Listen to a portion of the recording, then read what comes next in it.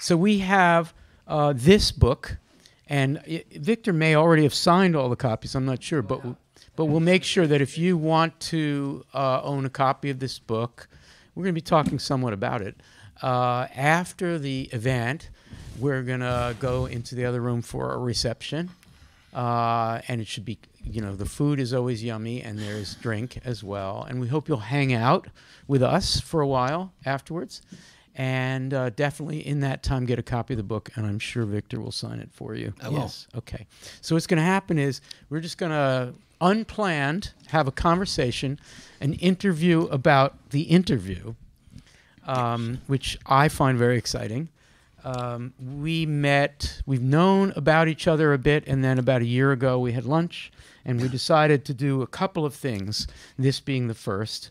We're hoping that after this we will get you into the studio and have an interview, maybe do a poem talk. Yes, so I love that. More to come.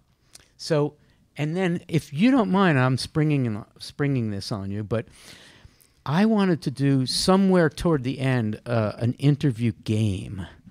It's a lightning round where I just say the name of a person or a situation or a place or an event, and you just say whatever you want about it. Okay. In a lightning round. You game for a lightning round? That's fine. Okay. Absolutely, yeah. Lightning. Fantastic. I live with lightning. Yeah. Okay.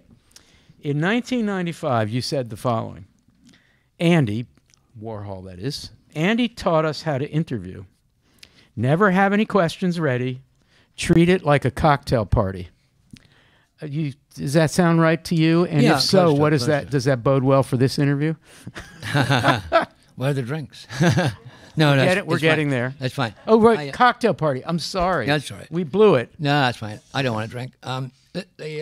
What happened was that I've been interviewing William Burroughs unsuccessfully, not getting much out of him because he was very kind of a silent type guy.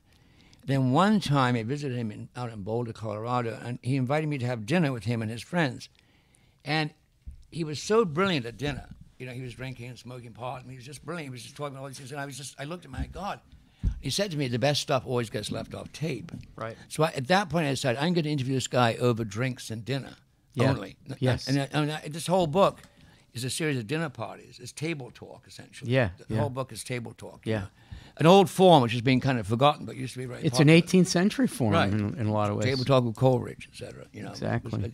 And it's fascinating. It really is a different view of things. So, and Andy had sort of the same thing. The main thing about not having any questions is because if you have questions, you go in with a preconceived notion of what you want in the interview. Right. And really what an interview is, for me, is a voice portrait. You're getting a portrait of the person through the voice.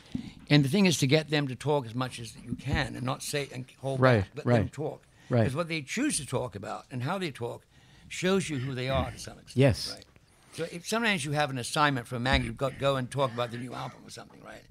But most of the times when I was working for Interview Magazine, they said interview so-and-so, however you want, and stuff. And, So in creating informal conversations and interview, Andy really had an enormous effect upon the development of journalism. The whole idea of journalism as an interview. People Magazine comes out of interview. Yeah. And that's the most successful magazine in the world. Yeah. It's just an article each talks about a person. So that's step one, and it's a radical, brilliant step. But there's a step two that I think you achieve. And I got this from just reading all the interviews I could and trying to extract from that a sense of something else. And I'm gonna ask about it through an example. This was the dinner. This was at Burroughs' place in New York, I think.